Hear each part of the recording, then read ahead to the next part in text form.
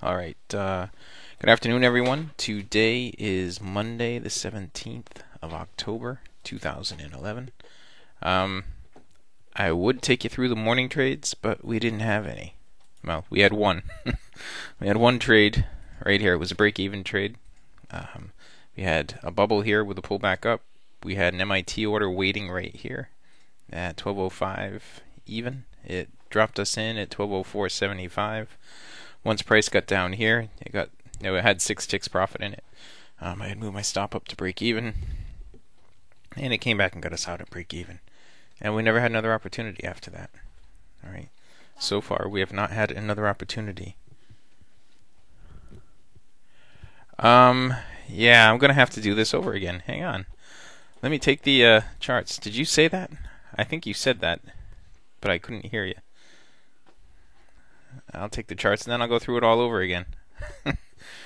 Sorry about that, everyone. Yeah, hold on a sec. That's what my whole weekend has been like.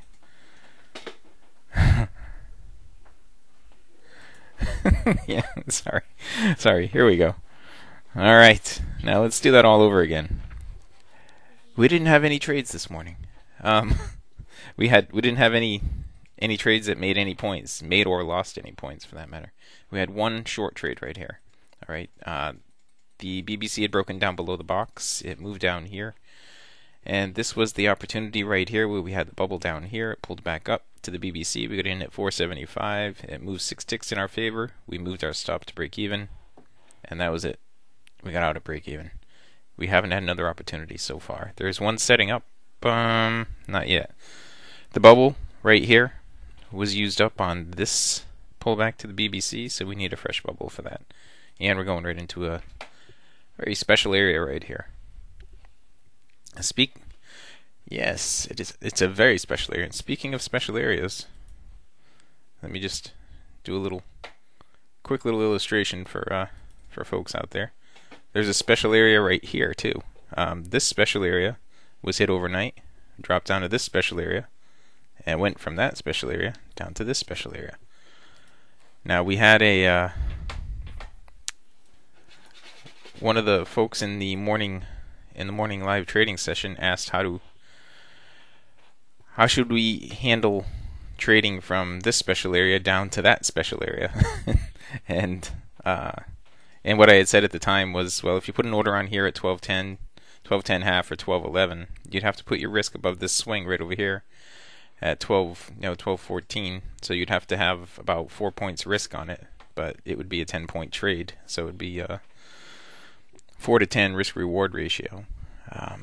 And it's just gotten down here to the target area. All right. That said, that was all there was this morning for us. We had right here on the YM, the market just crumbled this morning on the YM. You know, it started out the day minus about 30 points or something like that when I first looked at it, and it's down 172 right now. We came down here to this area, pulled back to the BBC. We could have shorted right there. Not sure why we didn't short right there. I know we had an area right below us, but that, what time was that? 9:4. Yeah, that was at 9:43. Then it dropped all the way down here, pulled back up, consolidated, moved back down here, and now we're down below this area.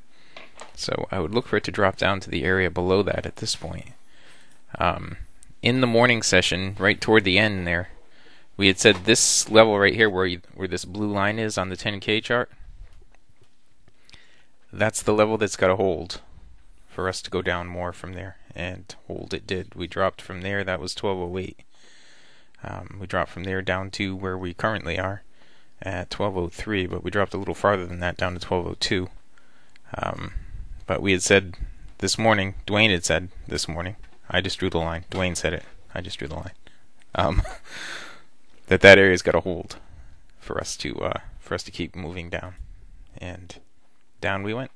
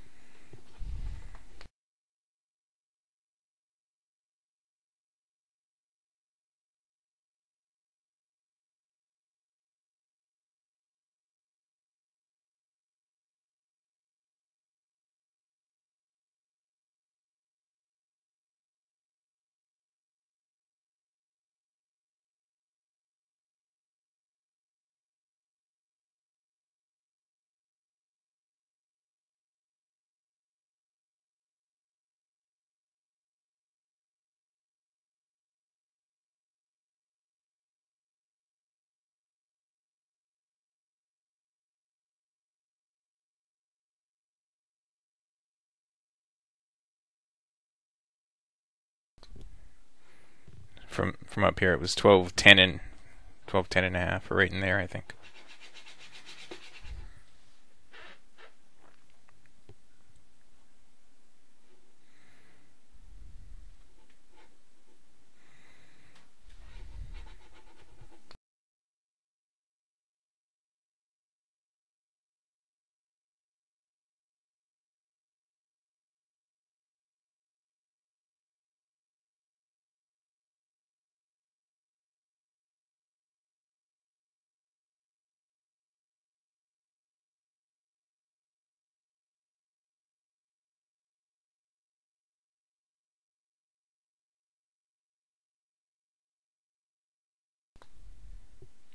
Yep, 12:03, right?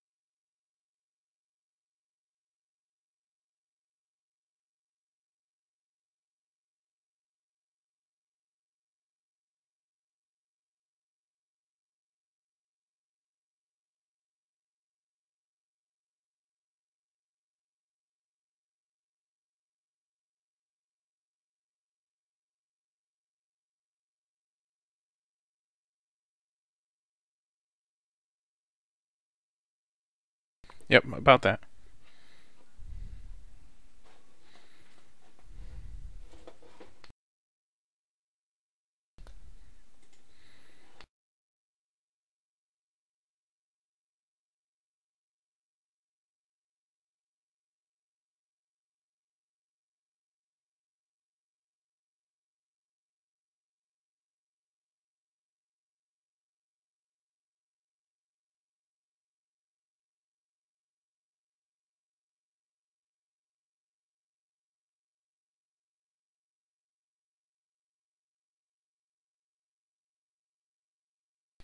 It's all right. We're recording all this too, by the way. Um, that is good. I think it is good on a no trade day. That's right. On a no trade day, I think this is a great opportunity. Um, yeah, this is a valid trade right here. Well, let's look at where it is. It's at 475, and price. The weekly trading zone is down here at 2. So, though we're a little late on this, if we would have had our order here at 475, our MIT order at 475, it would have pumped us in at 4.5. That's still room down here. Now, there's still 2 points between here and there. So yes, that was a valid trade right there. Um, right there. I got to make that orange because we didn't actually take it. But it is a valid trade setup heading back down to the weekly trading zone down there. This is on the 10,000 contract chart. All right. Using a 2-point bracket on it. And Jason said, I hope so because he's in. He's already in. And he's almost got a point profit in his trade right now. And that's it. That is probably the best trade of the morning session right there. I mean, using just the regular, if you weren't trading zone to zone and using the normal trade setups that we go through, in the morning session, in the live trading session in the morning, using those rules, that one right there is looks like a nice setup. All right, we should get down. We should get down here at least to the MA1, but probably to the zone as well. All right, that's what I would expect, to see a double bottom down here at least. So,